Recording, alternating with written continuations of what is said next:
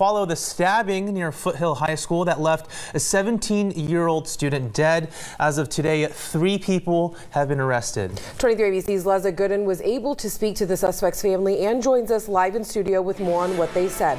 Leslie? Yes, good evening. Today I was able to speak with the aunt of 23-year-old Jason Cruz and the 17-year-old minor who KCSO has arrested and charged with homicide in relation to the Foothill stabbing that took place this week. The aunt exclusively tells me that both Cruz and the 17-year-old had access to knives, but in this incident, it was never supposed to go this far. I myself gave her a knife before, and I said, don't let boys beat you up. Those were my instructions to her, and I meant, you know, go like a blender and, go like a whirl. I was imagining like a tornado and get everybody, I wasn't imagining for her to actually take a life. Stephanie Benavides says she's the aunt to both 23-year-old Jason Cruz and 17-year-old Caitlin, who police have charged with first-degree murder of 17-year-old Jose Flores. Benavides says the two were escorting their 14-year-old cousin, who was not involved in the incident, to and from Foothill High School Tuesday because he was jumped that Friday before. I know she was just protecting herself. She wasn't trying to hurt people. She was trying to keep from being hurt.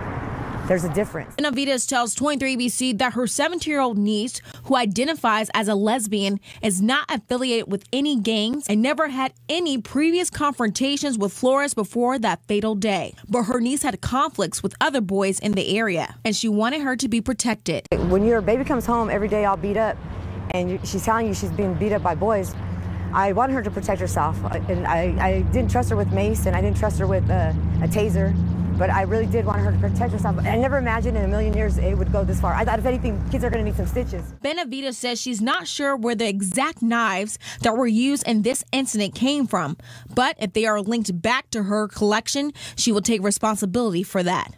Also, she adds that no one expected any altercation to end in death or threats that her family has received. Now, my family's being bullied and harassed. They put all their information on Facebook, their pictures and their personal information. They had to move from the house.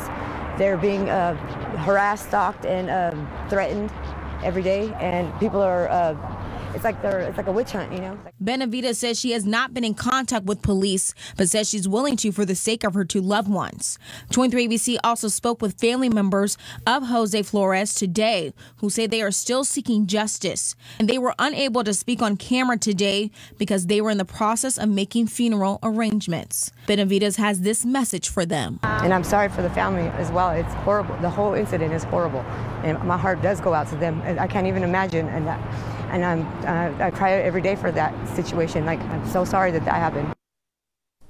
Cruz was scheduled to appear in court for his arraignment this past Friday, but it has been postponed because he's still recovering from his injuries. Another 14-year-old boy who was also stabbed was arrested in this case for assault with a deadly weapon. Again, if you have any further information on this case, call KCSO at 861-3110 or the secret witness hotline at 322-4040. For now, in studio, Leslie Gooden, 23 ABC News, connecting you.